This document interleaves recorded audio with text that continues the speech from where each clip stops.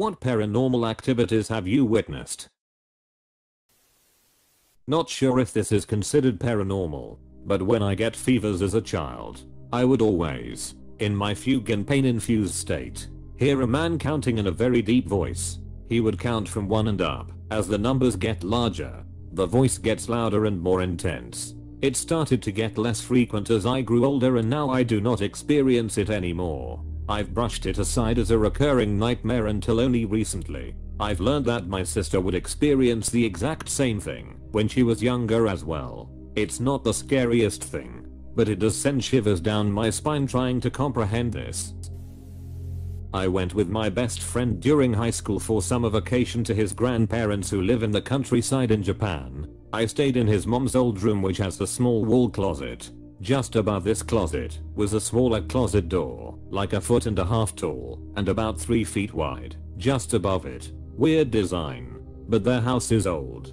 The first couple weeks, I was pretty jet lagged, and Japan is hot and humid, so I didn't really sleep at night. If my light was off at night though, I always felt uneasy about that small closet space. Something about it just felt darker than the rest of the room. Toward the end of the second week, I started to adjust to the time difference. One morning, I woke up and that small door was open. It was unsettling, but I closed it and just thought maybe it wasn't closed all the way and came loose. A couple nights later, I woke up feeling uneasy. It was dark and I could kinda see, and I could see that small door was open. It was much darker than the rest of the room, like black, pitch dark. This was the first and only time I experienced paralysis.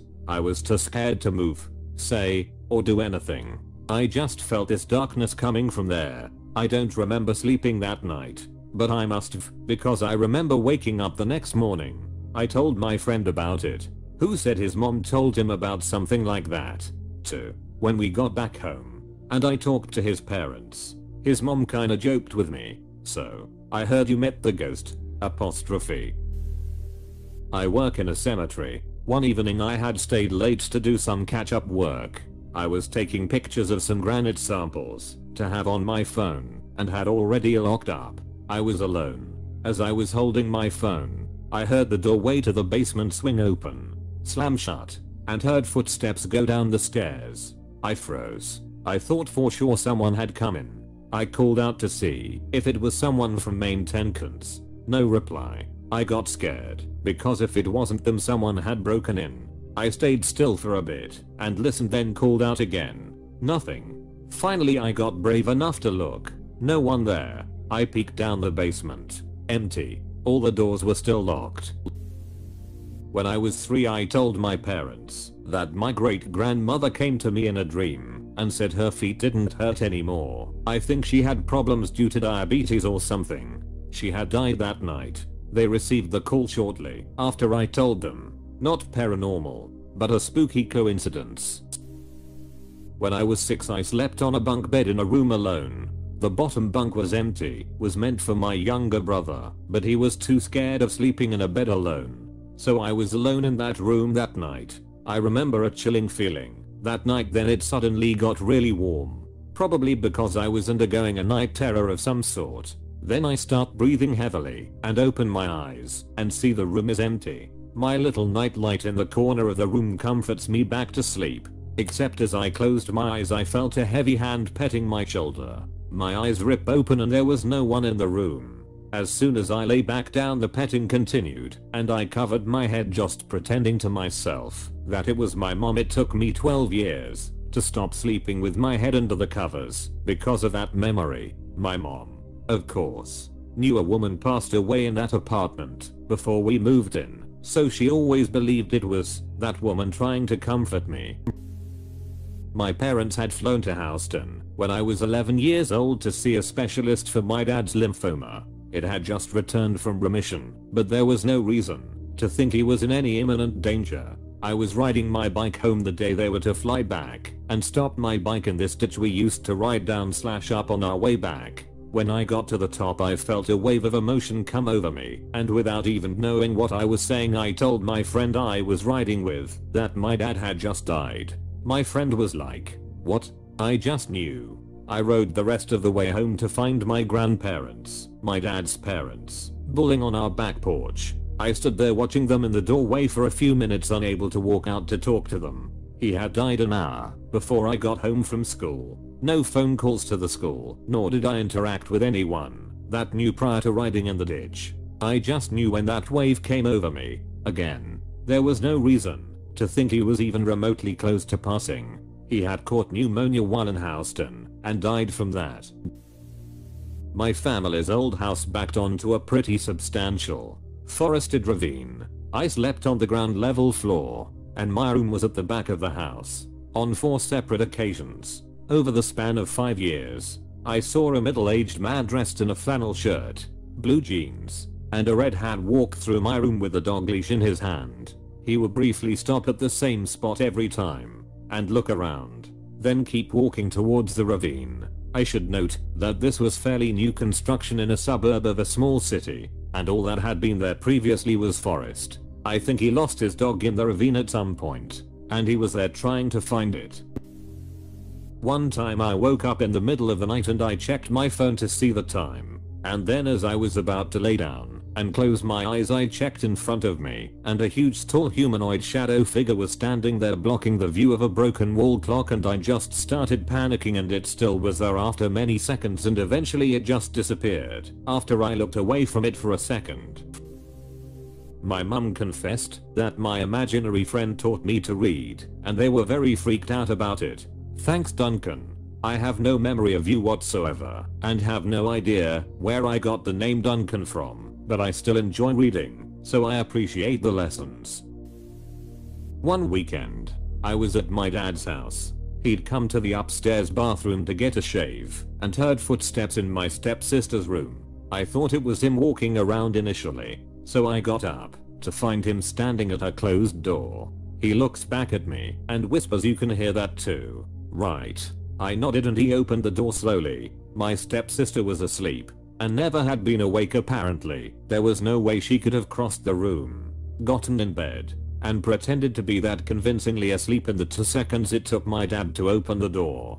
He went in, checked her TV, which had never been on. She had one of those big ones from the 90s that would get warm when turned on. The radio hadn't been on either. Figured maybe it was the beat of a song or something.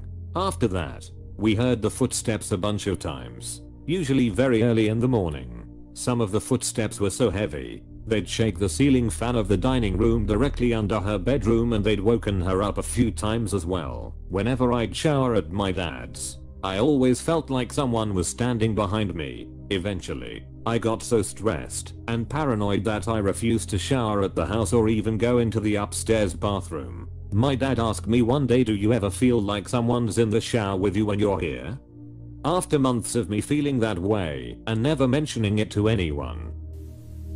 At my mom's old apartment, I used to have this feeling I was always being watched. Then I was starting to wake up at 3 AM consistently. On one of the nights I had woken up, I heard someone call out my name. It was a woman's voice, but I didn't recognize it. She kept calling out my name and walking towards my bed, getting closer, but I didn't see anything. I freaked out, jumped off my bed, and ran into my brother's room. I hopped into bed with him and tried waking him up. The punk sleeps like the dead, he still sleeps like that. I heard her footsteps follow me until his doorway. After that, every time I woke up in the middle of the night, I just ran into his room and slept on the top bunk. We had bunk beds. My mother still doesn't believe that happened. Thankfully, we only lived there for a couple of months, then moved out. My brother was on the phone once with his GF when she started saying that she could hear some old lady asking my brother for a glass of water. There was nobody around him, so he ignored it, but she kept on insisting. He hung up the phone and went to check on our grandma, who was in her bedroom, and found her dead. Fast forward a couple of years. Around 11 PM, I was on the phone with a girl when I saw a guy on a bicycle go past. Phone was by the windowsill, same spot as my brother. That's when I noticed she stopped talking and asked her if she was still there. She apologized as she thought I got into trouble. I said no and asked why she said that, and she replied with, "Someone was telling me to stop talking on the phone. It's late. Go to bed." I was on my own Everybody in the house was already asleep. I asked her if it was an old lady and she said yes. Told her it's my grandma and that the same thing happened to my brother. She started talking about ghosts and stuff, so I told her I'm hanging up and bolted into my room.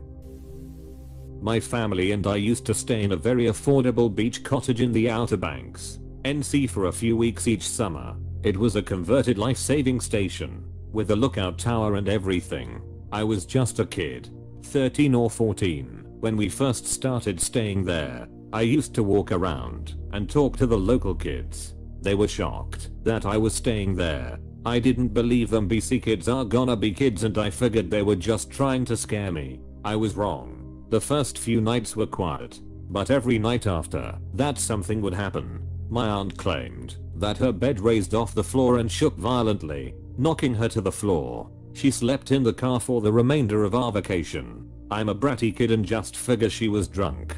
I stayed upstairs in the room where they used to keep rescued and dying sailors. I woke up one morning to such loud banging in my room. I was terrified. Nobody was there. One of the beds had overturned while I was sleeping. The next night I woke up to more banging and loud laughter from the tower. I figured it was my sister on the phone, but nobody was there. As the days went on, I felt like somebody was watching me anytime I showered or used the upstairs bathroom. The banging in the tower was nightly at this point, and I was absolutely terrified. One morning I had slept in, being a teenager at all, and woke up to my relatives trying to get into the house after a morning at the beach. Every single door in the entire house was deadlocked from the inside. Very odd. We spent a few more summers there, each time the same experience. Eventually the house washed away during a hurricane, leaving only the tower behind on the beach. It's a shame, because I'd love to stay there as an adult and see.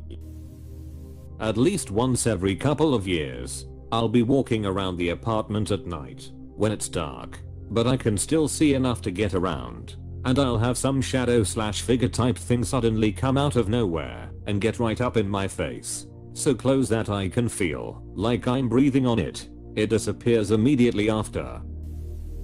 Late one weekend night my parents were out at a party, so it was just my sister and I home. I heard my parents come home, so like a kid I instantly shut off all my video games and pretended to be asleep. As a kid I always went to bed with the little lamp on. I hopped in bed and pretended to be asleep when I heard someone enter my room and head for the light on my dresser. Their back was to me, and I saw they were reaching for my lamp to turn it off. Just as I had that thought, they turned around and looked directly at me and stared for what felt like forever. I couldn't see much detail. I was peeking through my closed eyes as discreetly as I could, other than a large old Tommy looking brown dress, like Victorian era, and what looked like the face of an old woman. Where their eyes were it was very dark, and I couldn't make out any details. I saw them smile at me and then shut the light off. Before I fell asleep the next morning at breakfast, my parents said they were surprised that I fell asleep with the light off, since normally I left it on. I asked everybody in the house if they did it and no luck. I have no idea how to explain it to this day. What's even more bizarre is recently I found a picture of my great grandmother who died of old age some 40 years before I was born. She was wearing a dark Victorian style dress in the image. I don't believe in paranormal activity, but my grandparents' house is considered by many to be extremely haunted. It's part of a tour of haunted houses in the LA area, and according to legend was part of the inspiration for American Horror Story. There are tons of stories, but the one I experienced myself was when I was living there as a child. I was about 6 years and my older sister was 12, and we shared a room. My mom had decorated our bedside table with an antique telephone that didn't work and was not plugged in. My sister and I were asleep, and for some reason we both woke up at the same time and turned to face each other. I remember feeling an extreme feeling of dread. Then the phone rang in between us. We locked eyes and both hid under our blankets till it stopped ringing. We both thought it was a dream because we didn't say anything for years about it. Then one day she was talking about it, and we realized we had had the exact same experience. There are so many more stories, but that's the only one I experienced directly. I used to have a recurring nightmare about skinny tall man in a trench coat slowly walking towards me. Had his creepy cold face burned into my brain, pretty common stuff. Years and years later I was coming home from college. Called the elevator. Doors open, and I almost S myself. That skinny tall man in a trench coat is looking straight at me from the mirror. I don't know how a child's brain can predict exactly what they will look like in their youth. But yeah, S was creepy. I was awoken one night to a loud crash in my bathroom.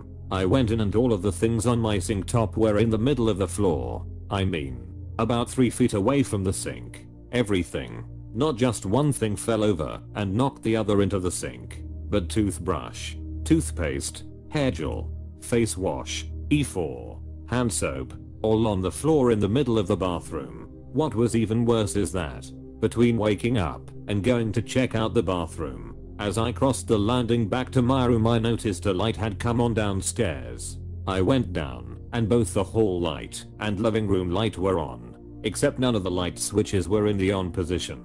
I had to click the switch on/off to make them switch off. I was living on my own at the time, and it freaked me out a little bit. But I'm still in the same house, and have had no other experiences. When I saw this thread I thought about my experience in Turkmenistan.